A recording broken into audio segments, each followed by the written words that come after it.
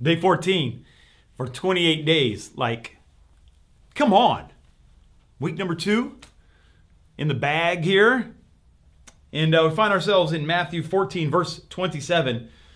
We know this story. And Jesus, they're on the water, in the boat. Jesus creeping up on them. You ever had Jesus creep up on you? You might be like, no, I never had Jesus sneak up. When you're just like living your life and then, oh, there's the Holy Ghost knocking on our heart. And you're like, oh, thought everything was okay. That's Jesus sneaking up on you. When you had your own plans and then something pops up in your head, you're like, oh, no, I'm not going to do that. And then you kind of feel the Holy Ghost. And you're like, well, wait. God, are you talking to me about that? Yeah, that's Jesus sneaking up on you in the midst of the storm. And you get a little startled. You're like, I had things figured out. Now you're all sneaking up on me, right? And that's what's happening here. Matthew 14:27. Jesus spoke to him. Take courage.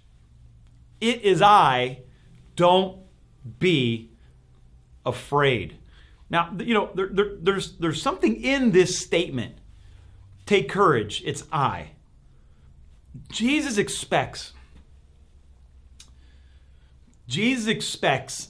to be understood that he's good. And everything he has is good. And if he shows up on the scenes, things are well. Sometimes we can worry, well, what will happen if Jesus truly gets to take over? What would happen if the Holy Ghost had your PIN number to your debit card? What might you start seeing on your bank account statement? That might worry some folks a little bit. What happens if Jesus gets to get a hold of my Google Calendar or my iCal and he gets to start putting appointments on there? What would happen? What do you think would happen if Jesus could start putting appointments on your calendar? Do you think things might shift a little bit? That is what it means to let Jesus take over your life. And that could worry us a little bit. But Jesus saying, hey, take courage. Don't be afraid. He's telling us, be brave. The God who's sneaking up on us is the God who died on a cross for us. He loves us. Be brave. It is I, the one who loves you. That's what Jesus is telling us today. Be brave. I'm sneaking up on you, but it's all going to be good.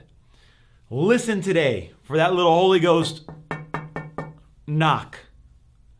That's Jesus sneaking up on you, and it's all going to be okay. Amen? God bless you. I'll see you tomorrow.